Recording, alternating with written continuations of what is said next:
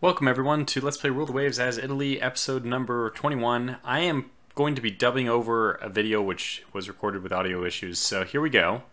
I'm going to be playing this fleet battle from last time. I don't even remember what was going on, but today we will be, for the first time, using Captain's Mode. Woo! So this is, again, post-video, post-recording commentary, so I'll be kind of commentating what I see rather than doing the play-by-play of what I'm thinking, which is always, I think, a little bit suboptimal. But the good news is, we're doing this playthrough, quote-unquote playthrough, at 1.5 speed or 1.25 speed, so things are going to happen a lot faster. As you can see, I'm not this quick at using my mouse in general. So very, very, very poor weather. We can see it's about 5,000 yards visibility at night. It is night. It is practically midnight. So we don't at least have to worry about, well, I mean, the only thing we have to worry about is getting our torpedoes off. And that's part of the advantage of Captain's Mode, is you are able to tell your ships to launch torpedoes directly. I see we're getting our speeds up, so I'm leaving my main fleet battleships at cruise speed, but I have my cruisers moving in the front to scout. And we have our ship right on top of us right away. So it looks like we're going to just move our dreadnoughts kind of on an intercept course, and this is amazing. So I notice I didn't do anything, but the Prospero has already launched its both of its port side torpedoes, and I think that this is due to being in Captain's Mode. I know I commentated a lot about this in the game, like, well, this must be Captain's Mode already paying dividends for us. And by some even better fortune, not only do we launch, we actually get a hit. So I'm still not sure whether this is an armored cruiser or a light cruiser. And the fact that it disappeared from visibility for a moment kind of makes me suspect it might be a light cruiser. But anyways, with the fact that we're actually launching torpedoes, ooh, and just missed with that other one too.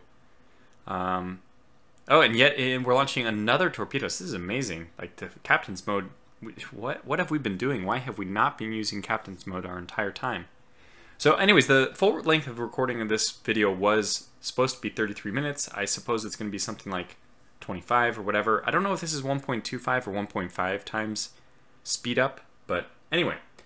So let's see what else we have. Oh, I'm trying to figure out, that's the Il Leone de Venezia. I couldn't really see the name, so I had to zoom in. We're going to pull our light cruiser back. I don't know why I would want to do that. I think we want to, oh, we want to avoid torpedoes. Right, so we've already hit this with a torpedo. If it is a light cruiser itself, we're at risk of getting hit by a torpedo. So let's pull off and just let her sink until hopefully we can confirm identity. And the good news with Captain's Mode is I don't have to worry at all, and this is really amazing. I don't have to worry at all about ships going outside of visual range and going to AI control. Captain's Mode allows you to control every fleet at any moment, regardless their distance from your flagship. So I'm just going to choose to send the Il Leone division, battle division, down to take care of this ship, even though I still don't know whether it's a light cruiser or not. And if it's a light cruiser, it's probably going to be sunk, but if it's an armored cruiser, we want to make sure it's actually fully taken care of. And we'll start landing some more hits. You might even think that might be enough as it is, like it's already going pretty slow. The torpedo obviously has been packed. And look, I missed what was going on up here. So we're going to adjust for, we probably went like 2 minutes into this detection of enemy. That could be the big ships, those two unidentified ones, or even the third one swinging down, the ones all heading east. The ones going west, I'm pretty sure, are either light cruisers or destroyers. Those are, I'm sure, the escorts. We still haven't identified what that ship is, and now we have battle cruisers being reported here. Yeah, so that's going to be bad news for the Cagliari, but we can try to do the fire torpedoes thing. Now, I don't know how this exactly works, and we can see I struggled with it here. I thought that there used to be this whole display which you brought up, and it said, like, are you in range or not? I don't remember how it works anymore. Like, I thought it showed you if you were, like, capable of launching or not. Maybe it's for surface mounted torpedoes, I don't know. Anyway, I can still click the fire torpedoes button, which is nice, although they don't always launch torpedoes when you press it, as we'll see. Okay, so it'd be nice to kind of allow myself to take a breath every now and then. Alright, we're going to keep pursuing north with the Cagliari. And we've actually launched a torpedo. This ship is, I think, not moving, or it's moving 3 knots. Now, if you see a ship which is moving 3 knots, supposedly that means it's already sinking. I did not catch that while I was recording this. So probably that armor cruiser is already sinking, but we're still going to move in on it. So the Cagliari, this is one where I'd love to get a torpedo off on the battle cruisers. That's looking very good. Maybe slightly ahead of it. Yeah, so we can do this. We don't even have a target anymore. Well, I guess we'll head south of it. And we have a battle cruiser to our south and to our north, so we got to make sure we don't get ourselves killed. We're already 1 armored cruiser up. Because yes, we have now identified it as the St. George. These are known to be pretty unsinkable. That's what I was saying about this time, which is why I want to continue to attack them. But, I mean, in this case, I think in hindsight it was already sinking by this point. Anyway, we don't want to get our light cruiser killed because, I mean, we're already sinking an armored cruiser, which gives us a massive points bonus in terms of the strategic map, as far as like the blockade points goes. Okay, this is heavy damage, is down to 5 knots. We've already disabled the rear turret. Definitely doesn't look good for the St. George. And when you right click and you see 3 knots, I believe that's an indication that they are sinking. I believe so. Just food for thought in case you are also a player of Rule the Waves. I think that I was mentioned recently that you can use that as a guide if ships are sinking. Cagliari is finally launching a torpedo. We're launching it almost to the stern of the battlecruiser, so not a high probability of success on that one. And we're still wading through these destroyers. It'll be a miracle if we avoid being hit by a torpedo, so we better change direction, try to stay off the broadside of those destroyers, or at least keep maneuvering so that we make ourselves a tough target. I think at this point I'm deciding that we've hit this ship enough. We've even destroyed the rear turret. So I'm deciding that in addition to having hit it with a torpedo, probably enough to call it an end. And oh yeah, that's right. I wanted to figure out where it is. Like, where is this ship in relation to the other ships? We don't have a sunk ship yet to kind of use as a like a landmark or a sea mark, I suppose, in order to like figure out where that armored cruiser is in relation to a sunk ship, which is a fixed icon on the map. So we're just gonna have to eyeball it, I think. Okay, Cagliari is avoiding torpedoes. This is not good. We do not want one of our light cruisers hit. So let's see what happens here. I'm just gonna kind of just take a drink and take it. I'm gonna take it easy in this battle. This is man, I got to say that after recording commentary is much more difficult. we're a little bit in trouble here. We don't want to ram a cruiser. That might be a destroyer still.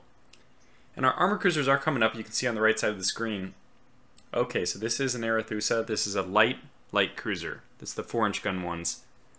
So we've taken a few hits from the battle cruisers, but it looks like our ships are still plowing along. Still avoided torpedoes up to this point, but look at that. That's not a good situation. That Origin class is really close. Not a good turn for us. Took several hits from, well, mostly from other ships. Now here I was just checking to see what kind of heavy ships. I was like, okay, well let's let the battle cruisers go, because we can always just wait for the dreadnoughts and the battleships, which can't run away as well. And that's when I remembered, oh, we've already sunk all of the Austro-Hungarian dreadnoughts and battleships. So this is the main fleet. This is the fleet battle. It's just battle cruisers and armored cruisers. But since we don't see any other armored cruisers, I guess it's just, ooh, the Etna's avoiding torpedoes. I missed, I think, the destroyer, which is right by the Quartia Reale. I didn't even see it. Kind of snuck like under my radar until this point. Now I realize it's there and we'll take evasive action. But we're just going to shepherd the Arethusa off. If we can manage to sink an armored cruiser and a light cruiser without taking any other ship losses, we will be in really good shape. So that's what we'll go ahead and try to do. And leading the Arethusa is important. Harder for those ships to fire a torpedo forward. So we're just about to run into this Origin class. The Cagliari has to watch itself. Although 3 6-inch guns from that range probably were enough to sink it. So, and it wasn't able to launch torpedoes, I guess, which is good. Now, we're just murdering the Arethusa. I do wonder which direction we should go around the Arethusa with this Spalato. Should we try to... Like, I don't want to go broadside to broadside. I don't want to turn too far west, because then I'm opening myself up to, you know, a late torpedo. Also, the Origin might be launching torpedoes from north to south. So, okay, yeah, in that turn I figured out that we just got to go west a little bit, and now we'll nose down. And since I know I'm going to just disengage from this and just take my armored cruiser and my light cruiser kill, and hey, that destroyer is dead, so destroyer kill 2. We're going to be okay with that. So we'll move all the ships south. And I have to say, I haven't mentioned it enough how impressed I am with Captain's mode. I'm going to send my armored cruisers back just to make sure we confirm this kill on the Arethusa. I don't like these almost sinking ships getting away. And she, at that point, I don't think that pop-up I closed pretty quickly, but I don't think it was at 3 knots quite yet. Oh, it probably was. So I'm still trying to get the torpedoes to launch. I don't know why. I must be missing a pop-up, and maybe somebody in the comments will help me out here. Like with an actual dialogue about launching your torpedoes, whether or not you're within a firing arc or whatever. I swear, maybe I'm going crazy, but I thought I've seen it. So we did detect the ship in the south. We did see there it's moving 3 knots, which I know is just kind of confirmation that this... and the battleship down here, the armored cruiser, so we can see it's moving. So it was a good idea to return, even though it did say 3 knots originally. I don't know whether or not it was actually sinking. So maybe that whole 3 knot thing is not always true. Maybe it's like... Oh, but well, we can see it probably was true that that ship was already sinking. We just shot it maybe a couple more times, but it already sank, and that probably is not because of those last few shots. So that's it. That's the battle. We're going to head back home now. We're just going to get everyone under AI control and return in nice formation. So from my count, it looks like 1 armored cruiser, 1 light cruiser, and 1 destroyer is what we eliminated. And I think we took some light damage to our light cruisers. I mean, we can see the Prospero there has a bit of a red in its HP bar. Let's see, the Cagliari has a little damage. The Prospero a little bit. But yeah, we'll just sail back home, and it's nice. I just set the speed to 14 and everyone caught up, so we'll just parade back in nice formation. Too bad it's dark outside that people can't see, or now misty. They can't see that the nice formation we arrived at. Even after a battle, we maintained good discipline.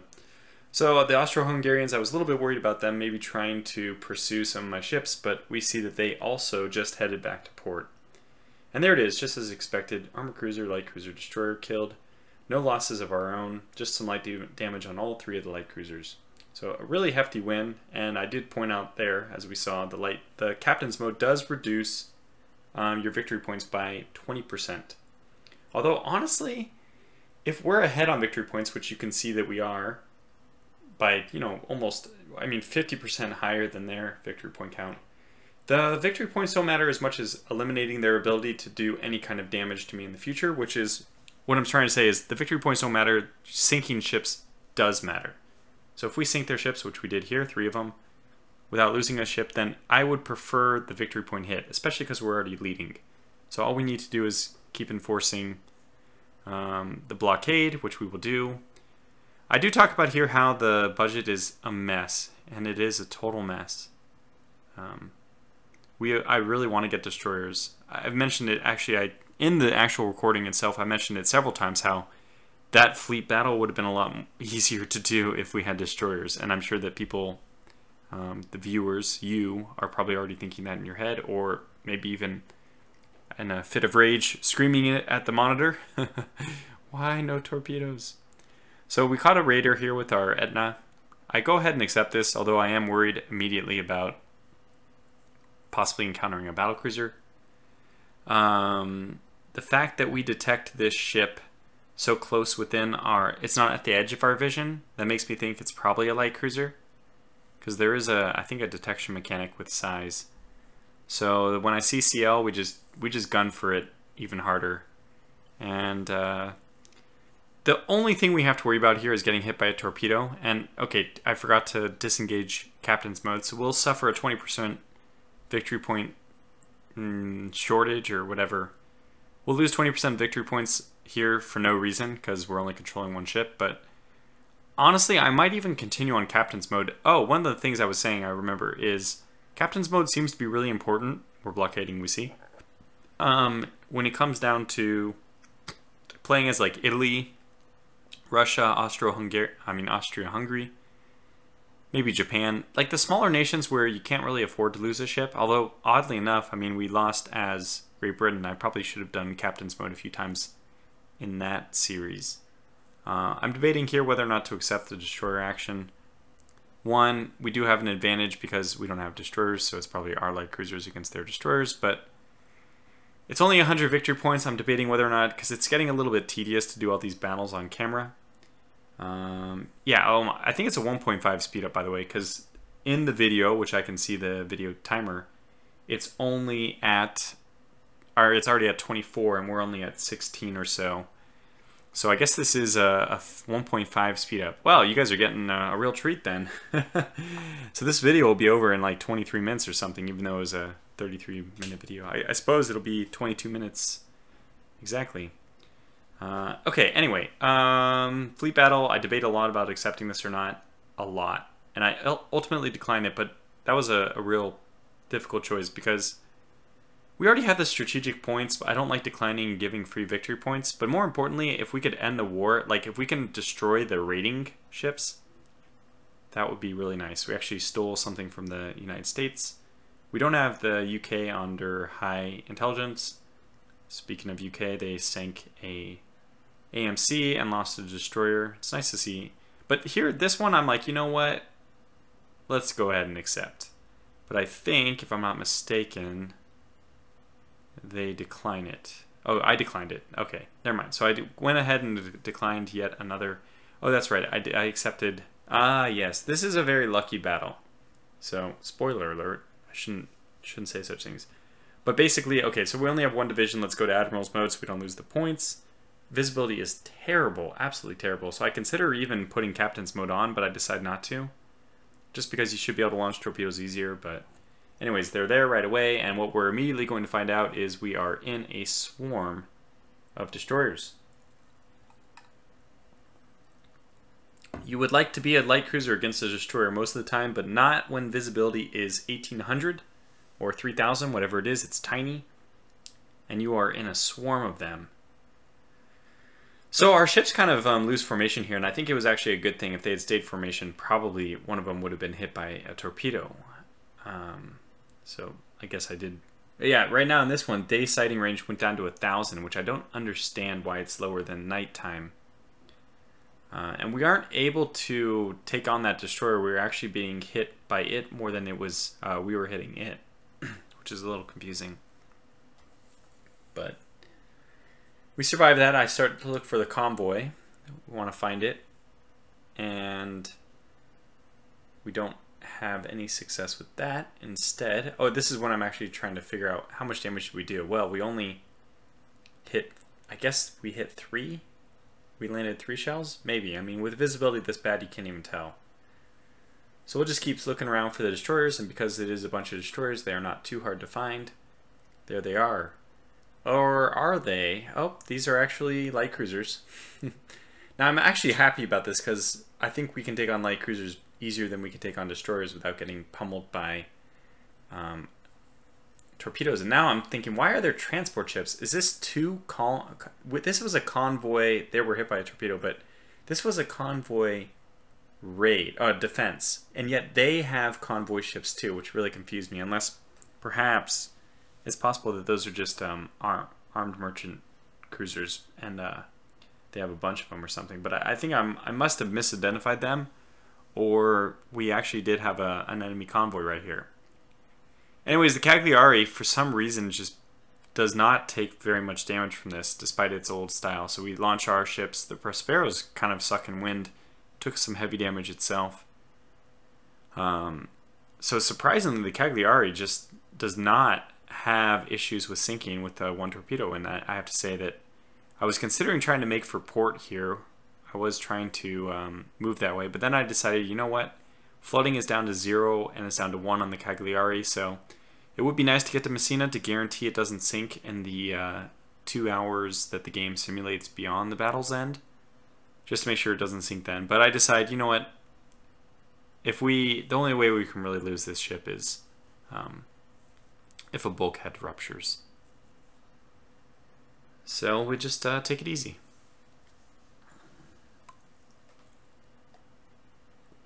Can't believe that's almost the whole episode. So anyways, the issue was caused because I was trying to switch over to a new mic. Oh, and there's the convoy all the way over there.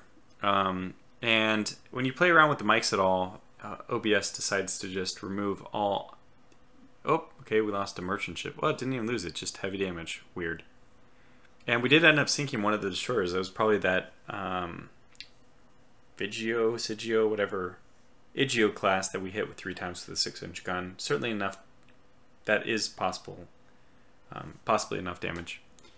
The rating is a little bit annoying. Another fleet battle. This is the one I think I accept. Oh yeah, because I have my light cruisers back. I was just making sure. I think they were only gone 1 month or something because they're back. We go for it. But the Austro-Hungarian Navy declines, so the Austrians aren't interested. I consider that, but then I accept this other fleet battle, and that is the one. So that's going to call this episode to a close. I'm not actually going to do this on camera, but I will probably do this under Captain's Mode. I really like Captain's Mode. Yep, there it is. So, anyways, that's it for this episode. Stay tuned. We'll try to wrap up this war soon, but until then, thanks for watching and take care.